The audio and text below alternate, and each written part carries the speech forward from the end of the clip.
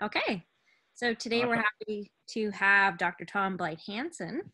Um, he's the Associate Professor of Pediatrics at the University of British Columbia, the Director of the Multi-Organ Transplant Program at BC Children's Hospital, and is the CDTRP Theme 5 lead. He gave a really great talk at this year's CDTRP meeting in Banff, and we look forward to hearing from you now.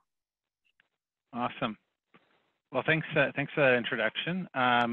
It looks like there's probably, I don't know if everybody's registered in, because it looks like there's only a couple of other people on the call. But I'm going to go ahead and, so thanks for that introduction. This was a bit of a challenging topic, to be honest with you, because it wasn't, very clearly, well, present on, your research or present on a focused area. This is kind of a broad and diffuse thing. So I thought a lot about what might be of interest, and what I think we'll do is we'll probably I'll present for about a half an hour or so, and then I'd like to leave it open for some Q&A at the end of the webinar, so that I can get some thoughts from you. Just to give you there we go. Just to give you a bit of a scope of what I was planning to cover in the webinar. First is to just give you a bit of a sense of the scope and scale of pediatric transplant research in general, and where that fits in the larger spectrum of research. Talk a little bit about some of the challenges and some of the nuances that are specific to doing research in children. Talk a little bit also about the successes that we've had in Canada about with pediatric transplant research, and then to spend a little bit of time at the end talking about how we maybe can and should be doing research differently to address the needs of children and in particular the needs of our patients with solid organ transplants. And I'm going to try to make this generic to all solid organ transplantation rather than just focused on kidney transplant, which is my primary specialty.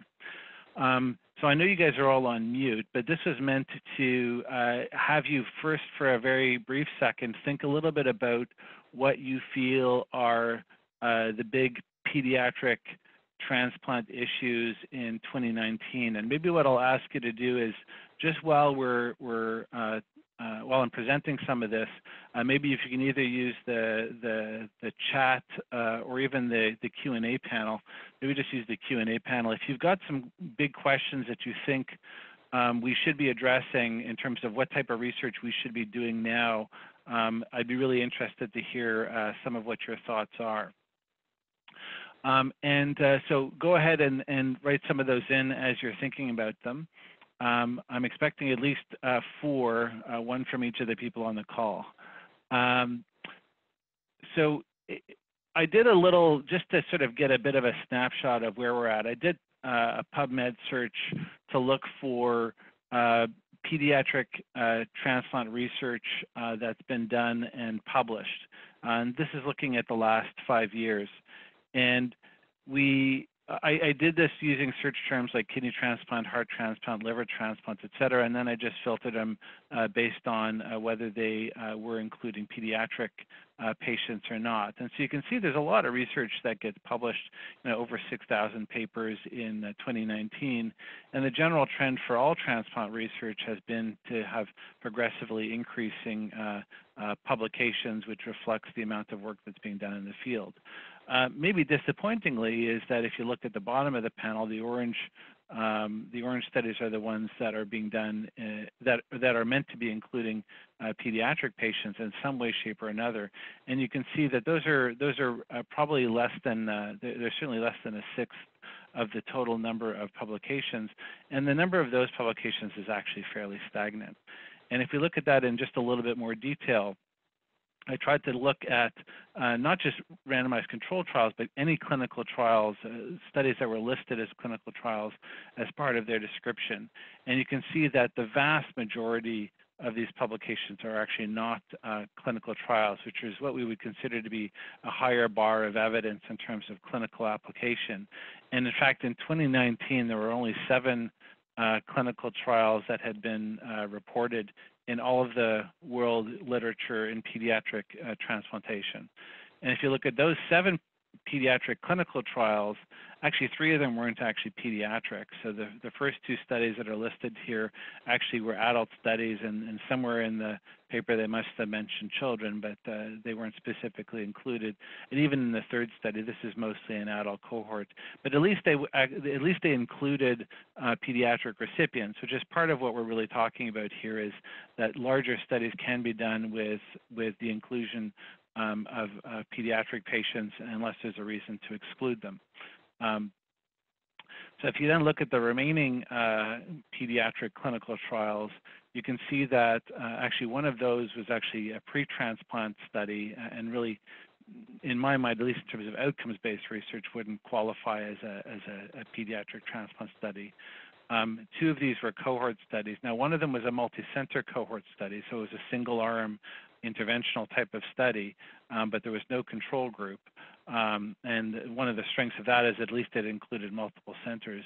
The only randomized clinical trial, and I use that in quotation marks, had 21 patients in it. So hard to make any inferences, and in particular in this study, the conclusion was a lack of effect of blood pressure control in terms of longer-term outcomes, and that is very definitely not sufficiently powered to demonstrate conclusively a lack of effect of anything, let alone something like blood pressure control, which would take several years to accrue. So really, when you think about it, there's not a lot of studies that have been that are actively being published. The ones that are being published are very low in terms of their N, and very few of them are at the highest level of quality, which would be randomized controlled trials. So the reflection back to you all is, are these really the most important questions that we need to answer in pediatric transplantation? And to the extent that they might be, and there might be more important questions, how might we answer those questions better? So let's think about what's unique about pediatric solid organ transplantation. So in Canada, at least, there's 50 to 60 kidney transplants and about roughly the same number of heart and liver transplants that are done across the country on an annual basis. So even if you include all solid organ transplants, there's not really a lot of them on an annual basis. They differ from adults more than just in their numbers. The primary diagnosis of end-stage organ failure is very definitely very different from what you would see in an adult cohort. So to that extent, they are actually very different from patients who would be seen in adult clinic. They also have different and usually many fewer comorbidities. And from the standpoint of a population that can be studied, strictly speaking, say to look at alloimmune events, they actually lack some of the comorbidities that confound analysis of graft survival and graft outcome. They're also higher immunological risk, and so this is a population that, on a per enrollment basis, you're more likely to have immune events that could be captured and studied efficiently. Of course, there's also the developmental aspects, which raises a number of other different types of questions in terms of what we define as success after transplantation, and these include things like physical and emotional and sexual development. They speak to issues of adherence and also developmental aspects of alloimmunity. And then finally, there's a whole psychosocial context to pediatric transplantation, which speaks to the need to evaluate the success of transplantation in the context of the impacts not only on the person and their quality of life, but also impacts on family and their care community. You've probably all heard often the expression, children are not small adults, and we often do this when we are critiquing adult studies that seek to potentially extend their findings into pediatric populations. But I think we have to think of this as a mantra for inclusion rather than exclusion, which is to say we need to consider the differences of children as it relates to transplantation and outcomes in the context of how those changes might be different from adults, and rather to make sure that we account for those differences and study those differences rather than simply ignore those differences or relegate them to another type of population. There's an ethical aspect to doing research in children that obviously needs to be considered. And you know, in all senses, this is a vulnerable population that deserves a recognition in terms of their need for protection. One of the issues as well is the capacity for fully informed consent, and that consent is always a combination of assent and consent by a person who can speak on behalf of the recipient. One of the critical pieces in pediatric research is that there's a requirement for an acceptability of research risk, and that is that with the exception of very low-risk studies, almost universally there needs to be a potential benefit to health for the recipient for participation in research. Not a guarantee of benefit, but the potential for benefit. This is a paper that was published in the EU. It was a pretty good review of ethical aspects of clinical research in minors, not specific to transplantation. One of the aspects is that it went over in a fair amount of detail the legal requirements, and these are, of course, European regulations. But I'll make a note that it is mandatory to include now in Europe pediatric populations when new drugs are being developed, if not at an efficacy level, at least at a safety level, to ensure that these drugs that are being patented can be also used in pediatric populations. These things also highlight, again, why pediatrics has been thought of as a cross-cutting theme in the CDTRP, because these are aspects that need to be considered when we're designing projects that may not first and foremost be directed towards inclusion of children.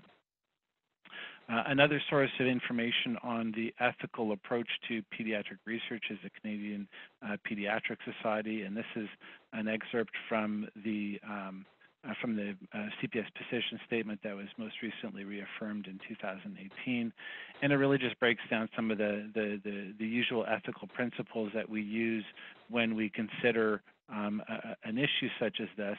And the issue of beneficence we talked about previously in terms of the ability to apply evidence-based care and potentially the opportunity to benefit from participation in research. In terms of which studies might be excluded in children, we think about avoiding potential harmful therapies. And this is one of the cases where usually we will wait for some of these therapies to be first reported, at least in a phase 2 level type of study, to ensure that the potential toxicities are well understood and that we can avoid harm in children unnecessarily. But it also stresses the issue of distributed justice, which really sort of speaks to the need to ensure that children can benefit from research as much as adult populations, and they can't if we don't do research in children. The issue of informed consent that we talked about before, and as usual, the issues of protecting confidentiality within the limits of legal requirements. And that also speaks to the fact that children aren't really able to have agency over their decision-making and their data until they turn 18, and to consider how those data might need to be reaffirmed, for example, the need for ongoing consent and reconsenting when patients reach the age of majority. And these are some guidelines that help to guide people like me in terms of how to conduct research ethically in children, and it includes the need for us to be advocating for research to actually be conducted in children, that we need to be aware of our obligations under Tri-Council policies for ethics, that we need to be aware of the need to promote and recognize autonomous decision-making capacity. And that actually means including children in the discussions of consent and assent for research as part of their actual development, and to recognize that that's an important thing for them to participate in, to be aware of our own conflicts of interest as it relates to industry funding, and to be participants at an international level to advocate for supporting research in socially vulnerable populations.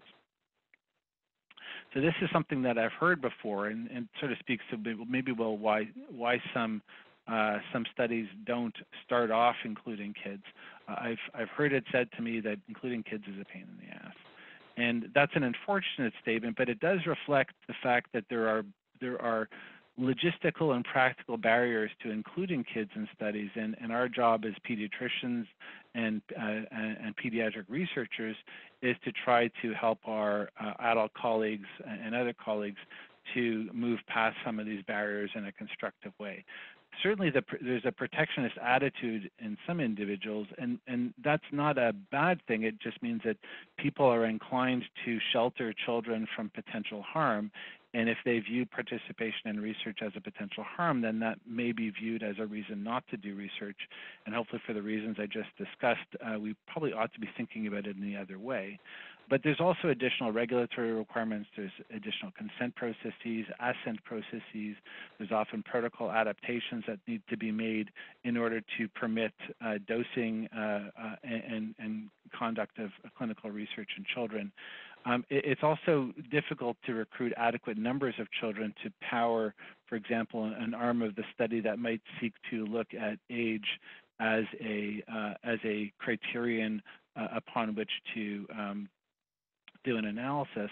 And finally, there's financial disincentives, especially for treatments that may be more targeted at children, and often we need to go into the rare diseases category for funding and orphan drug types of funding models that unfortunately result in research being done, but also result in medications being extraordinarily expensive when they do come to market.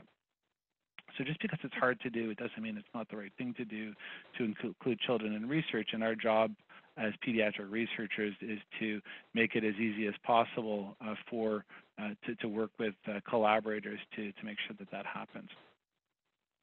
So I'm going to talk a little bit about conducting pediatric research in Canada, focusing on capacity and also structural deficits.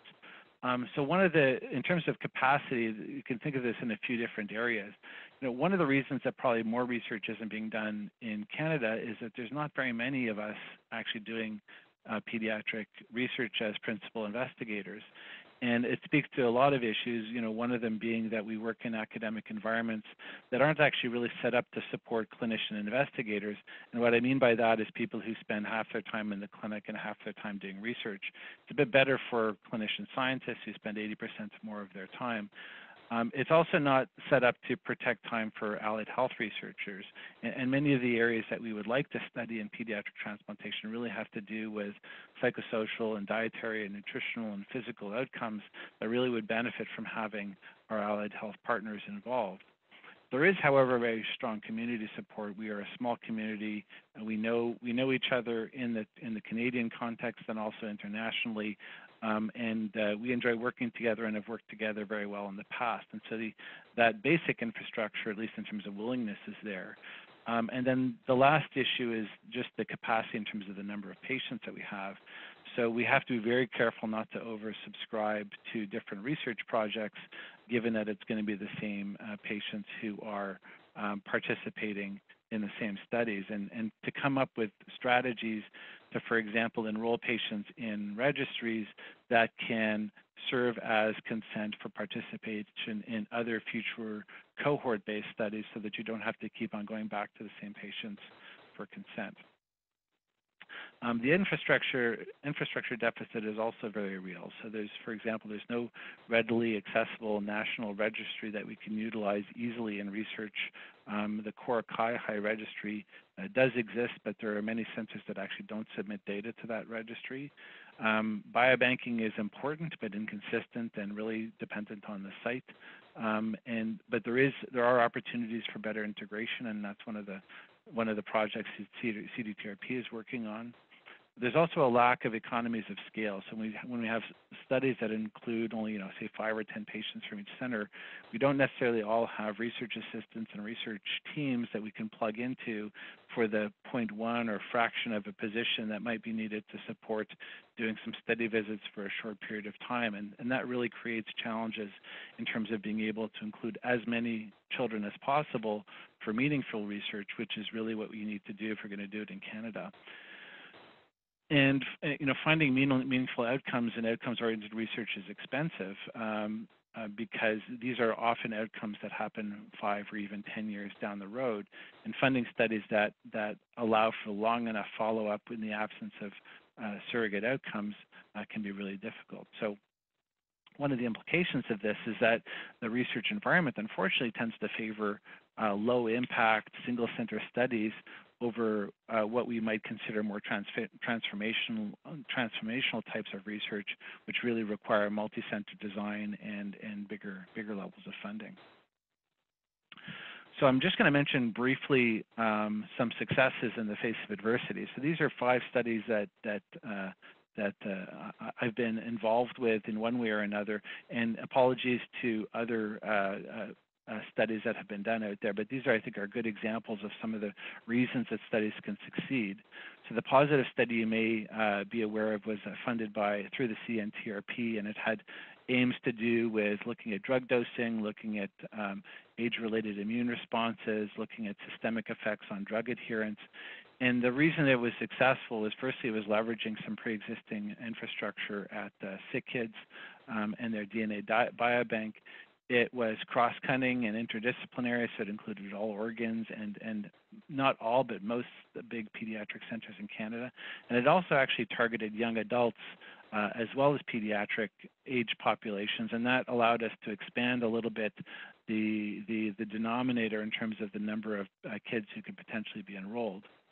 One of the studies that I've been doing that's nearing completion was a biomarker study, and we were able to recruit every pediatric center in the country, so optimize at least the capacity for enrollment. And we had a very open tent philosophy, so that we're trying to conduct the analysis so that it really gives the option for all of the investigators at any of the sites to be participants, and as well as fellows and other trainees who might want to use the data for reasons other than the primary objectives of the study. A third study that has NIH funding is one that Beth Foster has been leading out of Montreal, and that's an intervention on adherence.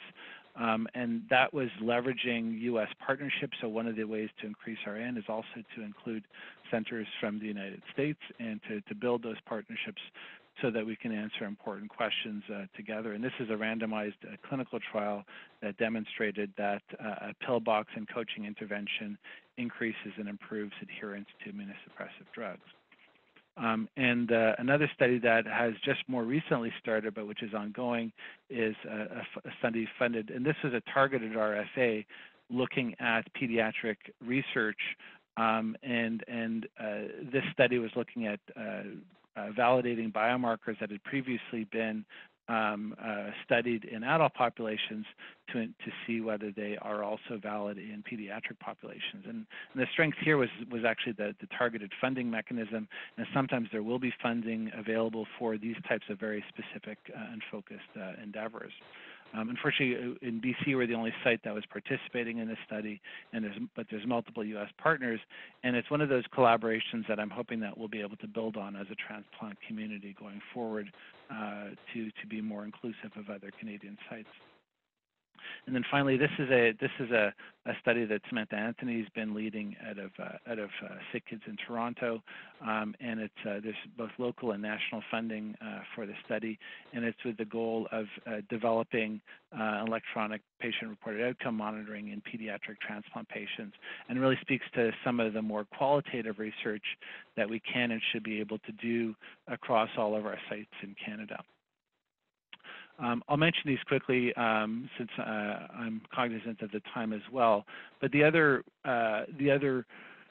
major resource that we have is beyond our Canadian data sets is to look at international data sets. And important in that is that in order to use data from international data sets, we need to contribute data to international data sets. So there's 3 listed here. NAPRITIX is a pediatric North American registry.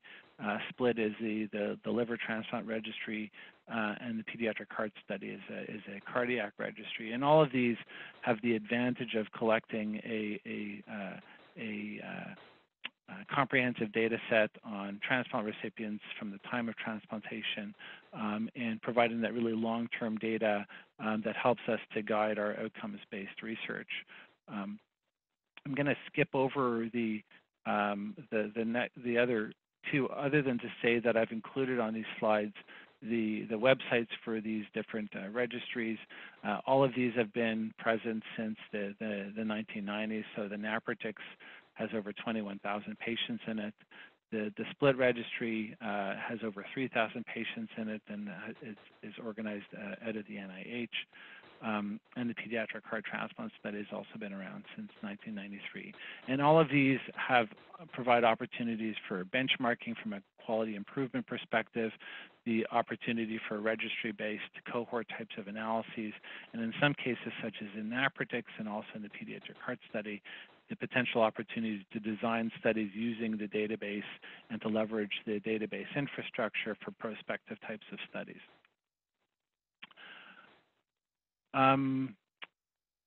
There are now ongoing several other studies that are sponsored under the CDTRP, and these are just examples of studies that have benefited from smaller grant funding that hopefully will be able to evolve into larger studies. So there's a couple of studies out of Montreal looking at sex and the impact of sex hormones on immune profiles, where there's a lot of work being done looking at PTLD and EBV. So there's some other biomarker work that we're doing here in Vancouver. There's another study that's looking at the introduction of varicella immunization in children with transplant. And I'm sure there are a lot of other locally funded studies like this that are trying to develop sufficient pilot data to leverage into more national funding.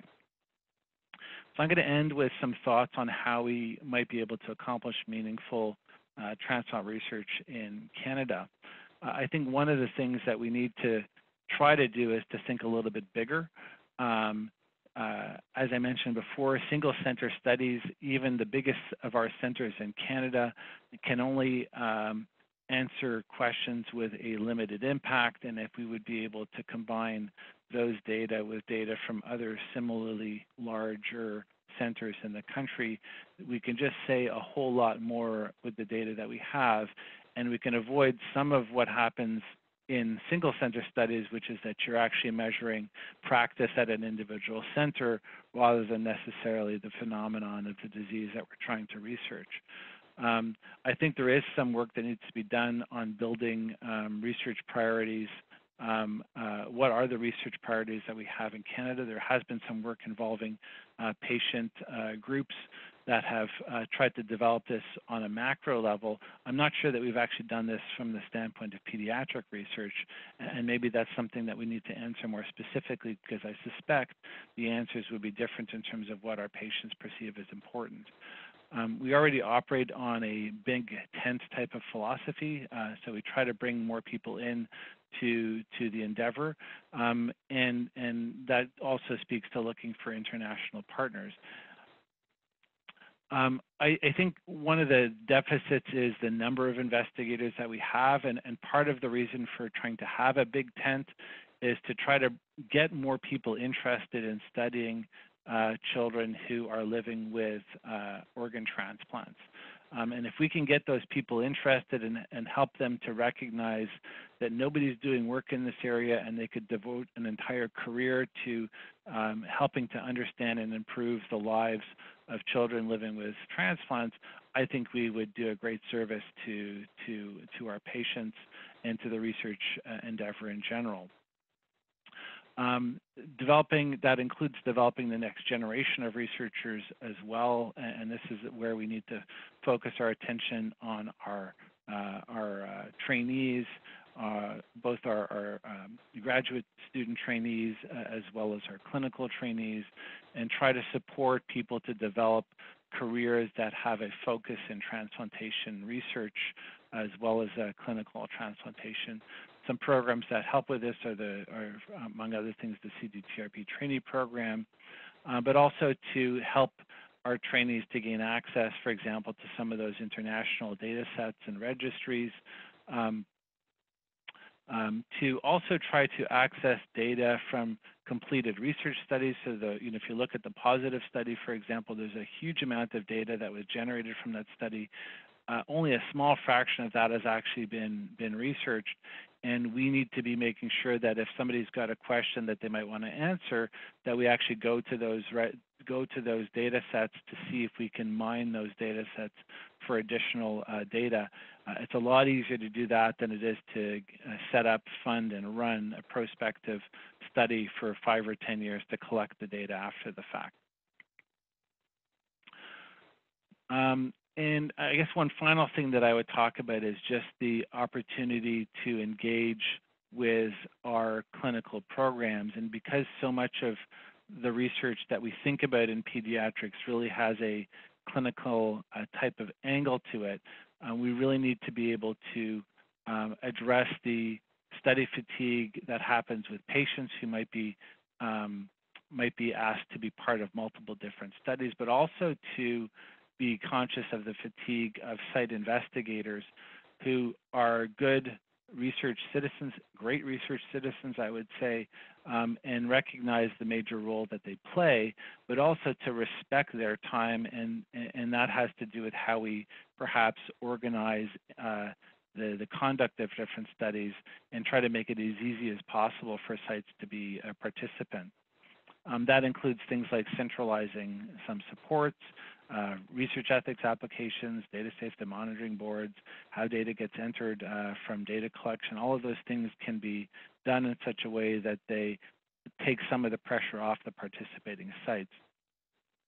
I think also funding is critical, and we tend to, sometimes sites will get a little bit shortchanged when it comes to the allocation for the work that they're actually doing at the site. And I think it's an area where we really mustn't be, we must be comprehensive, especially considering what I said before about the lack of research infrastructure in some of those studies. I think we also have to think about virtuous study designs, and that speaks to the need to build in some direct benefits to both the clinicians at sites and participants. Often that means feeding them back the data that we're collecting in pseudo real time so that they can understand what participation in those studies means for patients as well as for the programs. And certainly if there's data that's being collected in one area or one study or one registry, to find ways to leverage that so we don't ask centers to put in the data 2 and 3 different times for the same patients. We need to address some of the infrastructure deficit, and that part of that means actually looking to develop and validate surrogate outcomes that can be used to expedite interventional types of trials. We can't look at graft survival realistically as an endpoint because any intervention that you do is going to take 5, 10, or even 15 years to come to fruition. That's different, for example, if you're trying to set up a new ex vivo system. You can set up the system, put the graft on the ex vivo machine, do your analyses, and 2 weeks after transplant, you can have endpoints that are relevant to assessing the utility of that system. We often have to wait 5 or 10 years for those outcomes. So having good surrogate outcomes is really critical.